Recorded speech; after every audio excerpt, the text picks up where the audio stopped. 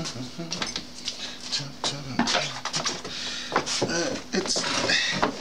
a wonderful Saturday morning here in Alice. Hey, my tea.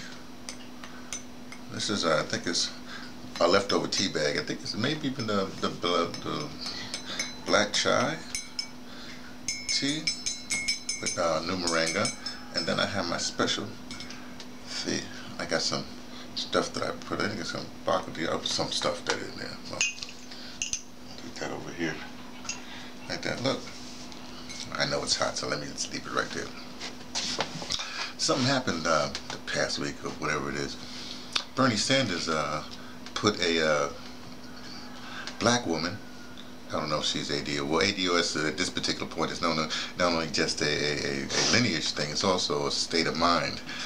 You know, you can be an ally to ADOS and have that state of mind. You can be involved in some other organization that thrust forth in the past and still have an ADOS mentality and still be a part of that organization. Well, I won't go into that right now, but here's what Bernie did.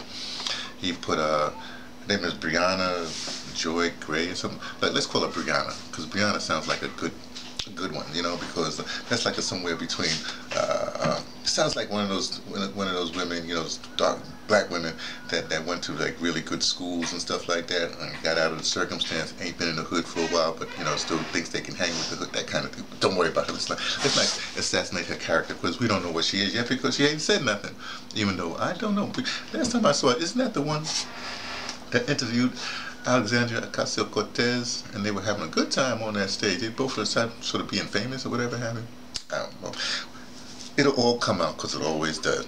What got me to thinking, is that what they call identity politics? You know, maybe you're not feeling the, you know, maybe like Auntie Nina hadn't got enough headway into the black community. You need a black face on something.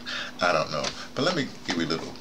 This is back in let me see, Normal Radio started, went to this convention in '88, so this would be, I don't know, 87, about 86, 87, WBAI was experiencing the aftermath of another big upheaval, which it always does, you know.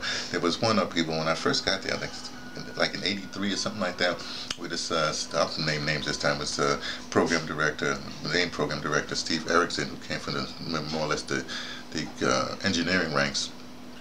He got on there and he kicked a lot of people off the air, you know, took their programs away, you know. People like Pepsi Charles, who was one of my favorite teachers in the world. In fact, I was first at BAI when they were back at the church.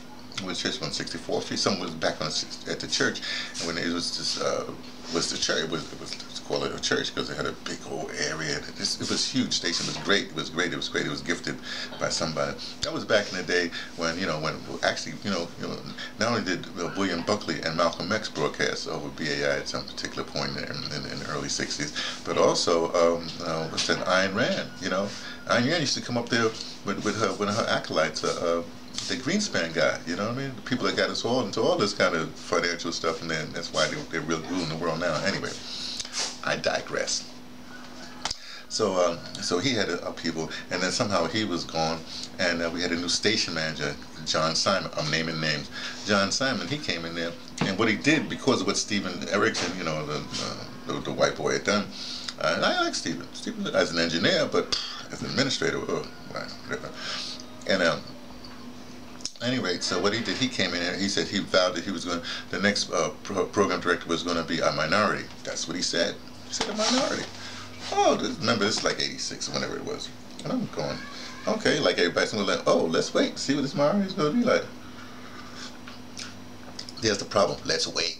Let's see. You know, there's go. And he's a I don't know how the process went. I really don't know what the process was like, because it seemed like he just appointed somebody. There was no committee or nothing like that to bring this guy in. Who did he bring in? This guy named John Scagliotti. John Scagliotti doesn't necessarily sound like a minority, does it? You know, and here's John Scagliotti's claim to fame, by the way. He was a producer on that whole Stonewall film, a film they did about Stonewall. I haven't seen that film about Stonewall. See, I've seen a lot of films. Seems like maybe I did and I don't remember it. whatever. But you know, Stonewall, that was the ride for that whole gay. It was really gay at this point. It wasn't really lesbian. Actually, it was transsexuals, black and Latino transsexuals to be exact. It started the whole Stonewall thing. The police was beating on them. They wasn't taking it anymore, and they blah blah blah, and whatever. That they made this film. You know, he was one of the producers on the film. From that claim to fame, he became the program director. From a producer of a film to being a program director of the largest community radio station in the United States of North America. I clearly remember we was in the program director's office, which is a big office right opposite the main control room. Oh, by the way, I say main control room because it used to be called in the day when they first made it master control. So this is what I always do. I didn't want to take the MC out of it, so I just renamed it for me, main control room. So I always say main control room, even though people would say master control room, but you know, that's just my mentality. Anyway. I mean, a lot of staff. The office was packed. It was a big office. The office was packed. I clearly see John Simon standing over there, and Scagliotti sitting on the desk, or, you know, leaning on the desk. And he says, "This, you know, program director." And everybody was doing stuff. They were asking questions. At some particular point, look, sometimes, you know, you have to cut the chairs. I'm in the back of the room. I raised my hand, but at that point, I'm sort of weirdly known because, you know, I do a lot of engineering and stuff like helping Bernard doing the emanations, all that stuff. So I said, "But you said this was going to be a minority hire. You know, this doesn't look like a minority to me." He said, "He's gay." He got the position as a minority because he was gay. Now let me take you back. Let me take you back a little bit, just from my own little consciousness. I'll get to something else later. When I was, you know, in a move, and, you know, well, back in the day, I always thought, you know, that the white man was not going to give up his power easy. This is before '65. I've been political since like at least '63. So I'm going like, you know, I'm projecting in my own head, you know. Now the white man's not going to give it up to, he'd probably give it to his woman. That's what I thought. Well, how wrong was I? Because what did the white man give it up to? Another white man. White man gave it up to his man because, you know, well, remember the men's health crisis thing on 13th Street. It was became the gay center, gay men's health crisis center. They had to change to lesbian. They would include that.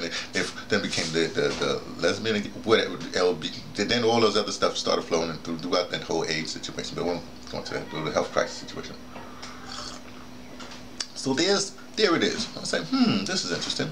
Okay, cut to something else.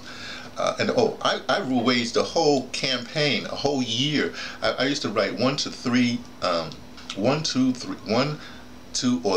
memos. We wrote memos in a week. I did this for a year, and my memos, I really got good at it. What we call dense pack. You know what I mean? So you still have those 2 lines, whatever. But in that middle thing, if you read one of my memos, you go like, "Oh, this is heavy. This is deep. Oh, did that for a year." And then my last memo, when I stopped the campaign, I put out the regular memo. It went to a select group of people because some sort of lead. Anyway, it went to a select group of people. So if any of you people still have them, I have them someplace, I suppose. The last one, I also included a blue envelope. Well, a blue piece of paper in the envelope, and that blue paper was a decoding of the last memo, which basically that decoding that blue paper is blue. Think about it, blue. I cursed them out. I translated the memo, which the memo was in polite language, but the blue translation was like cursed about, like that. So I was through my little campaign. It took me a year, but I had a catharsis, you know. That's how I do it. I write. That's what I do. Okay, now here we go. Somewhere in there, I guess it was like '89, maybe, whenever it was, I forget what it was, in the '80s. We had a consultant come to because every once in a while WBAI, this WBAI in New York, we're talking about Pacifica radio station, they have these like maybe a Saturday we have the whole staff, we have some sort of, you know, I don't know, sessions, you know, to improve the station, whatever it is. So we had this radio consultant that came from and consulted with community radio stations all over the world. And one of the things he did when he first came in, he was just talking to a group of us. I'm always early because I'm a trained stage manager, but also, you know, I'm an archivist. You know, we always set up our, you know, our setups, you know, like audio setups real early. So I'm used to being early and leaving late. I'll tell you about Brazil one time when I left late and kind of an exclusive thing. Anyway. So the guy says, he had just come from Ohio. I don't know if it was Cleveland or Cincinnati. Let's make like it was Cleveland, because this year, anyway, let's make it was Cleveland. So he says the board had asked him to come in because they want to reach the community, more minorities in the community, whatever have you. So he walked in there, and I'm just going to make up a number. Maybe just say there's 18 people on the board. You want me to go down to 12? Now let's make 18 is a better number. 18 people on the board. He walks in there, he looks at it, immediately he says, half you people have to go, because they were all white. Half the board, so the whole board is white, trying to reach a so-called minority situation, the hood, well, they wasn't the hood back then, but reach the ghetto. So that's what he told them. That's what they had to do. So anyway, back to our session. So when we had our session was a full day session. The first part of the day, the morning session dealt with, I think, race. The second, that dealt with gender and I forgot something else. Forgot what it was. Anyway, so somewhere in the went through the whole the whole stuff that you talk about, race and the afternoon session when they started with whatever. Somewhere late in the afternoon when it was on maybe I think it was on the women's session, maybe it was before. People kept on saying that whole afternoon, but just like black people. Just like black people. That's all you heard was, just like black people. And everybody's equating this session to black people. Maybe the other session was about unions or something like that, or whatever. Just like black people. Just like black people. Just like black people. That's all you heard, And I'm going like, wait a second. So at some particular point, here I go, again with my big mouth. I said, wait a second. If this house of cards is just like black people, then why don't we just solve the black problem first, and everything else will just fall?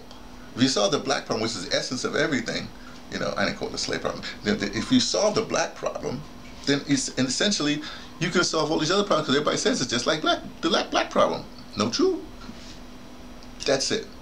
So what we have here with, well, Bernie jumped on it, says, hey, let's put a black face, and, to speaks for me. But here's the problem with putting any old black face. You got to vet that thing. Again, Auntie Nina, didn't you vet this person? You vet them just because they went, did they go to Harvard, Yale, Brown, or whatever, Stanford? What is that the vetting? If you go to one of those schools and that's it? I don't get it. Something's wrong. I'm not coming down on Bernie Sanders' campaign. I mean, he's just a regular, Bernie Sanders is a regular old politician, okay? I'm sorry, all you Bernie people. He's just a regular politician, which is fine. Okay, a regular, what do you call it, what's that guy? Delano, Franklin, Franklin Delano. Franklin Delano, he's like Franklin Delano Roosevelt politician. He's not even like a Kennedy politician. He's like you see, like that. He's like that, which is fine, no problem. That's what you want. These times call for some really radical things, not to bring us back to Delano Roosevelt days. Okay, we need to be brought back to we need to brought to something that ain't existed before. Okay, so carrying on with these identity politics ain't going to work. Just putting anybody ain't going to work. I'm sorry, I just got to go one little diversion as usual. I heard one time, Norman Lear, when they first had All in the Family, and Lionel, who plays supposedly the guy spelling whatever the big guy, Lear. He was driving down the highway. He knew he saw this guy walking, black guy walking. He said that other guy says, well, he's an actor. And he just gets the role as Lionel. And if you look at that first Lionel, he wasn't that great. He wasn't that good. I know that because my acting teacher, heading to Cambridge, he didn't go there. He was out there teaching, training actors, some of those Hollywood actors. So obviously he didn't go to Cambridge to get a reference. He just picked somebody off the street. Well, I'm not saying that Brianna, whoever her name is picked up off the street. I'm just saying, what's the vetting? Because at this moment in time, it is very important that the agenda that will basically make everything fall into place is the black agenda as expressed by ADOS 101.com. Just a little message, see what happens, see how it goes, but I guarantee this is the movement all you revolutionaries, all you whatever has been waiting for. This is the moment you've been waiting for. Take your little agenda, whatever have you. We're not saying hit you. I guess you can try to hit you another thing, but take your little agenda and do your agenda. I'll get into some other stuff that people should be doing. As I gave marching orders before, I have more marching orders, but not right now, because this is it for a little report from me, T from the Pattersons, taking the train to Tibet, letting you know what I only suspect from a desk of the American descendants of chattel slavery. Check them out. ADOS101.com.